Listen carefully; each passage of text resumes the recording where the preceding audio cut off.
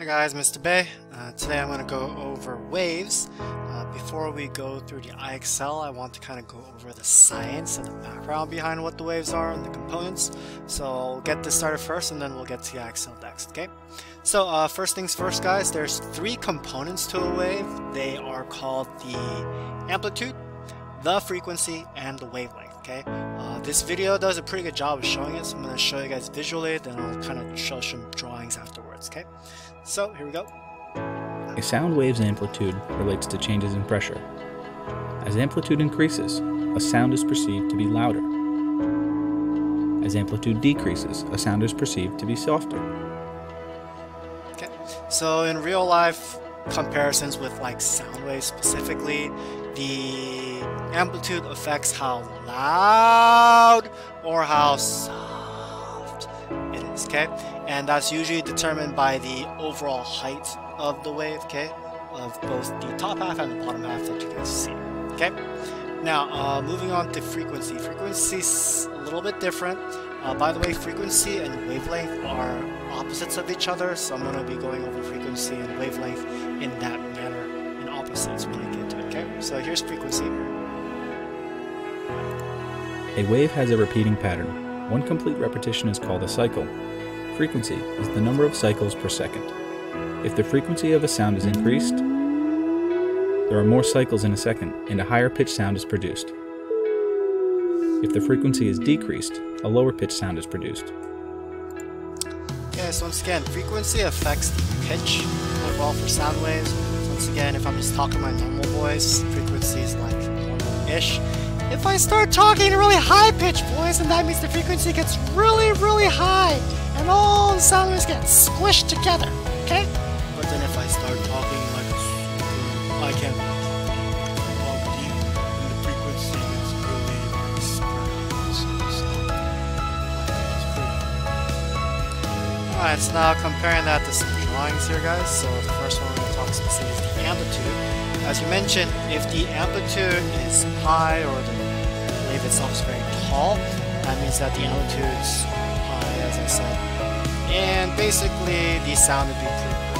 Okay? So in this first example here, with the amplitude, it'd be pretty loud. Okay? Now in comparison, the height of the waves are now quite a bit shorter. So overall, the sound would get softer. This would be like a medium-ish sound in comparison. Compare it to the very bottom one right here, the amplitude of these waves are incredibly small. It's a very short wave. So basically this would be in other words, this would be like a soft one there. Okay? So loud, medium versus soft in comparing themselves to each other. Okay? Now we're going to come over here.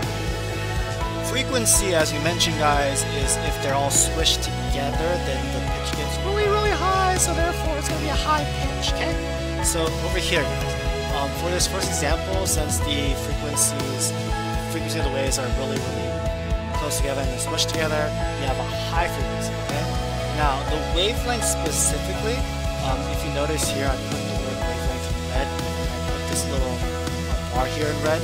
So the wavelength basically is determining the space in between the top of one wave to this amount of space it takes to get to the other top of the next wave, okay? And that's basically what a wavelength is. So what's going to happen is that if you have a very high frequency, that means all the waves are put together. If all the waves are being put together, that means that the space in between the top of one wave to the top of another wave isn't very much space at all. So in this example, guys, the frequency may be high, but the wavelength is relatively short in these examples, okay? Now, the middle one here, guys, this is probably like my speaking voice overall. So the frequency has now decreased. It's not all smushed together, and it's not high pitch, it's just like spread a little bit more. So because of that, guys, the frequency is like medium-ish, and overall the wavelength would also be in the medium spot, because as you can tell from this one compared to that one, the amount of space in between the wavelengths has increased. Okay, so wavelength medium, frequency medium-ish, okay? Now, going to the very bottom example right here, guys, the frequency has now decreased. There's like maybe one wave, 1.5 waves overall squished together here. So the wavelength is spread out. Because the wavelength is spread out, that means that the pitch of the sound would get pretty deep. So it's like really deep, but I can't talk deep, so so the frequency in this one is low, okay?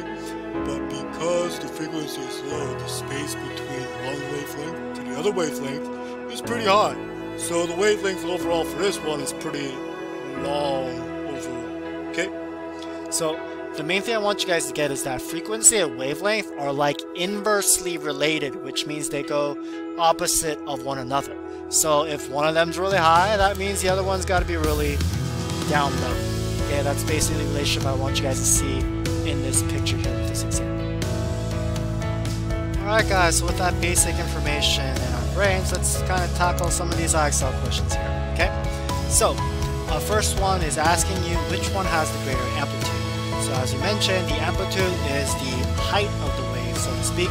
So whichever wave has the tallest height overall, so to speak, is basically the one with the higher amplitude, okay? So in this case, this one's pretty tall. This one's actually a little bit taller if you compare it, so I pick the second one there, okay? Now for the next one, it's asking you for amplitude again. Once again, it's all based on the height. So the higher the wave is, the louder the amplitude, or the greater the amplitude, the louder the sound is, okay? And with this one, once again, greater amplitude, I just pick the first one, okay? And greater amplitude again, we'll pick the second one, okay? Stage 2 is asking about the wavelength. So once again, we said that the one that is spread out more has a greater wavelength, okay? Because there's more space in between one top of the one wave to the top of the other wave. There's more space. So I'd say that one has a greater wavelength, okay? Now once again, if you just look at it, look at the troughs, there's 3 troughs here-ish. There's like way more there. So there's more space in between these, so that's a greater wavelength, okay? Greater wavelength, once again, is going to be this one because there's more space in between the tops of the waves, okay? And greater wavelength here, once again, I would just pick that one because there's more space in between the waves, top of the wave compared to the left, right? Okay? Now, stage 3. All you're doing in stage 3 is you're figuring out the frequency. As we mentioned, frequency is how much they're squeezed together or how squeezed.